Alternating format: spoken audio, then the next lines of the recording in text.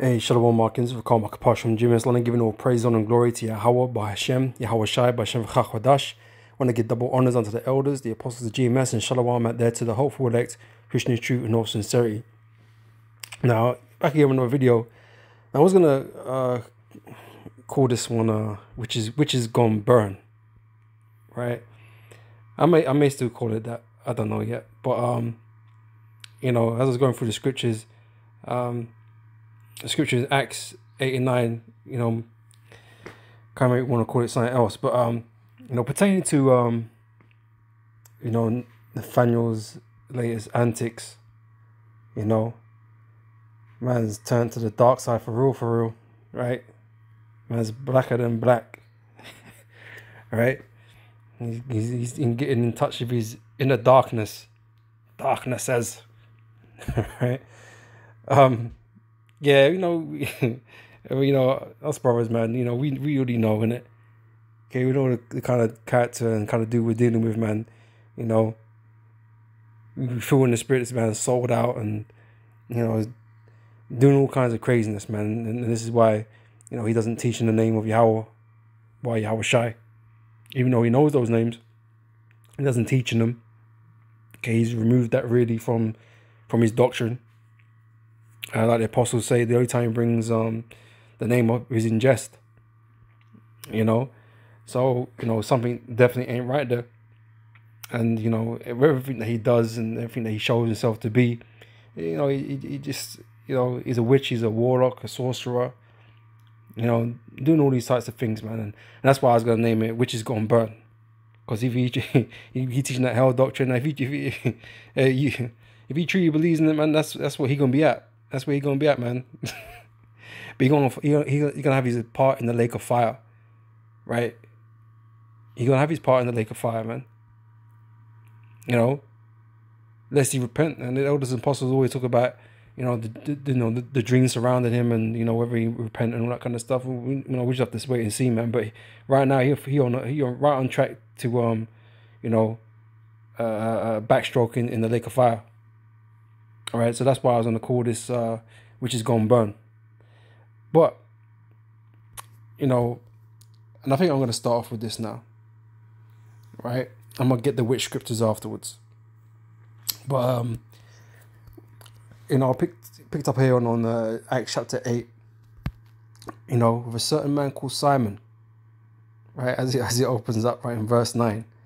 Right, and I was reading this thinking, yeah. You know, this is Nate, a certain man called Simon. Right, so I'm gonna read it, and you know, Lord, this lessons edifying. Anyway, Acts chapter 8 verse 9. It says, but there was a certain man called Simon, which before time in the same city used sorcery, and bewitched the people of Samaria. Okay, Nathaniel has bewitched his congregation, man, and continues to do so, leading them astray. Okay, with his BS and his, you know, his BS doctrine. All right. So, and bewitched the people of Samaria, giving out that himself was some great one. They parading it around like the second coming, man. You know, man on a high horse, man are doing superhero, you know, animations, doing all kinds of things, man. You know. They hold him in high esteem, man, and he loves it, man. He loves the adoration, right? When I come rolling through on the horse and, you know, all that stuff, right? And he loves it, okay? And they revere him as some great one. I think, if I remember correctly, the man was trying to say that he was like Elijah, you know, when he wasn't the one that brought the children unto the fathers, man. Okay, that was Abba Bivens, the elder high priest, whatever title he had, you know, but Abba Bivens was the one that did that, you know, not Nathaniel. Okay, he's an understudy of those great men that came before him. Okay,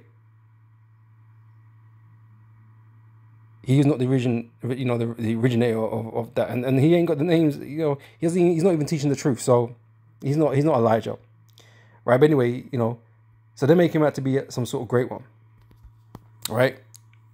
12 tribes worldwide, right? So verse 10 says, to whom they all gave heed, the people, the congregation, right? Everything that he says, they will do, they believe, right? For the least to the greatest, saying, this man is the great power of God. And to him they had regard because that of long time he had bewitched them with sorceries, right? And like I said, this is the situation, that's there currently, right? Underneath his command, right? But when they believed Philip preaching the things concerning the kingdom of God and the name of Yahweh Shai Mashiach, they were baptized, both men and women. Then Simon himself believed also, right? It may be that he comes round, but the members of his congregation, they be elect among them. They're going to come round, right? They're going to believe in the truth, okay, i.e. what Philip was teaching, right? They're not going to be listening to his garbage anymore, right? And the family was extremely stubborn, right? But maybe he does come round. I don't know, right? But he said, then Simon himself believed also. And when he was baptized, he continued with Philip and wondered, beholding the miracles and signs which were done. Now when the apostles which were at Jerusalem heard that Samaria had received the word of God, they sent unto them Peter and John, who when they were come down prayed for them that they might receive the Holy Ghost. For as yet he was fallen upon none of them, only they were baptized in the name of the Lord Yahweh Shai. Then laid their hands on them, and they received the Holy Ghost. And when Simon saw that through laying on of the apostles' hands the Holy Ghost was given, he offered them money, right? And Nate's got a lot of money, man. So he's in a position to do this. Who knows, right? But us men and the men that we teach, okay, they get filled with the Spirit, man. Okay, they believe and do this work, and there's gonna come a time where brothers are gonna get spiritual powers and all these kinds of things, and it's gonna turn a lot of heads, and it's gonna turn a lot of people, right, into believers, okay, of this ministry of ours, man. Right, there's gonna be a lot of people leaving these congregations, right? And I said Nathaniel might be one of them. And then Nathaniel might be like pleading, please, give me what you got, But he's gonna try and buy it off us, man. Like his money means something, man. And this is the thing, like he's out here trying to make us like we're poor, broke, with bums, living on sofas and that, because he's so high and mighty. Because he's got money. Your money don't mean shit, my dude. It don't mean shit. Money ain't worth shit out here, right? But you think you're high and mighty because you're financially adequate, to put it right. Your money ain't gonna mean shit, man. Right? This is about the Spirit. This is about the truth. Okay, and as long as we hold this, right? There's no treasure upon earth that's greater than this. No money, no nothing that's greater than this. What we have. Okay, we're not the poor. We're not the poor ones, even though we be poor. We're not the poor ones, man. Okay, you're the fucking broke ones. Right? You're the broke. Okay, you're spiritually broke. Bankrupt. Right? We got all that we need. Okay, in Yahweh B'Shem Yahweh Shai. We got all that we need. Right? You can have however many millions that you got, and you can be proud about it. Well, you can have all that, man. Like I said, in the end, it ain't gonna mean shit, man. And you're gonna be, wanting what we got. All right, but you ain't gonna have to buy it. So yeah, he offered them money. Verse 19 says, saying, give me also this power, that on whomsoever I lay hands, he may receive the Holy Ghost. But Peter said unto him, thy money perish with thee. Perish with thee. You're gonna die with you, man. Okay, like I said, we don't know exactly what's gonna happen to Nate, man. Maybe the dreams that were surrounding him may come true, but some of the dreams involved in getting beaten the shit out of, man, like a piñata, right? Some dreams involving repenting, and coming back to the dream. We will just have to wait and see, man. It's interesting to watch, but this guy is so mad. I don't know. I'm not holding my breath, but You know, who knows, right? Only the Lord. But yeah, thy money perish with thee, because thou hast thought that the gift of God may be purchased with money. Yeah, you think your money means shit, man? Thou hast neither part nor lot in this matter. You ain't gonna get none of this, right? For thy heart is not right in the sight of God. And Nate's heart ain't right. It's not right. It hasn't been right for a long time. Okay, his mind's not fucking right, man. He's got demons on him. You know, evident in that promo. You know, the hand gestures and the black screens and the all black and you know all the evident. He's got demons on him, man. He's got he's got legion on him, man. You know, his heart's not right with the Most High. It says, repent therefore of this thy wickedness. He's got to repent, be stubborn, and pray God if perhaps the fault of thine heart may be forgiven thee. Right? It's open, isn't it? We have to wait and see. For I perceive that thou art in the gall of bitterness and in the bond of iniquity. He's really bitter. You know, the Lord is really dealing with us, man, and he's struggling.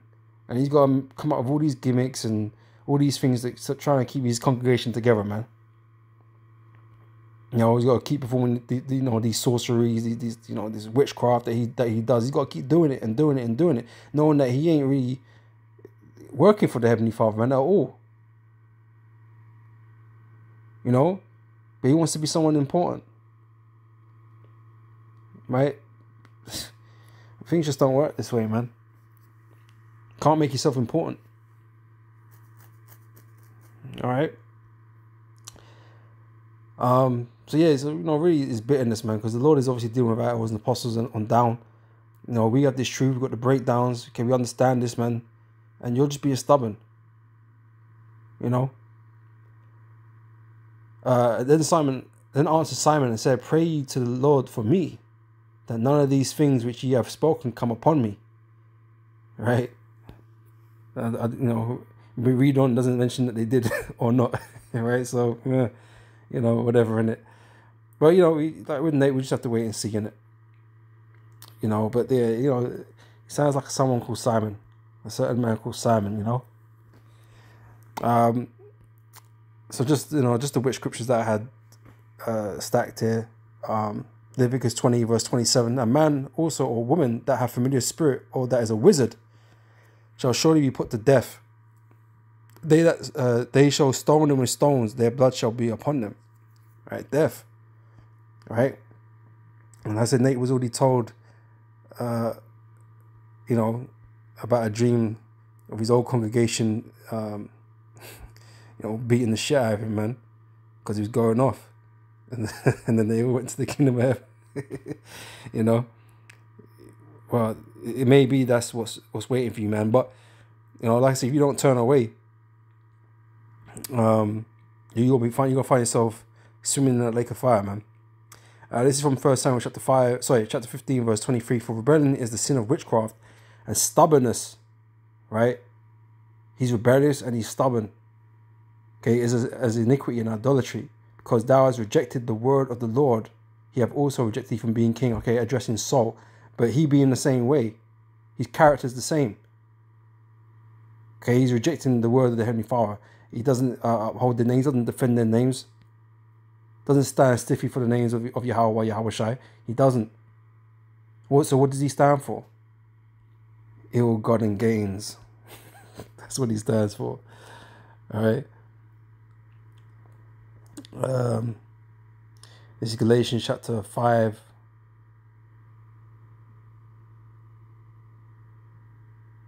Start from 19, right? So now the works of the flesh are manifest, which are these: adultery, right? And he's got that in the congregation right now that he's having to deal with, right? But these are, what does he say? Works of the flesh. That is not a spiritual group, man. Right? And the leader's not spiritual. And the family is not spiritual, man. That's why these things are happening, because he lacks understanding, right? The works of the flesh are manifest, which are these: adultery, fornication, uncleanness, lasciviousness, idolatry, witchcraft, right? That's what you're doing.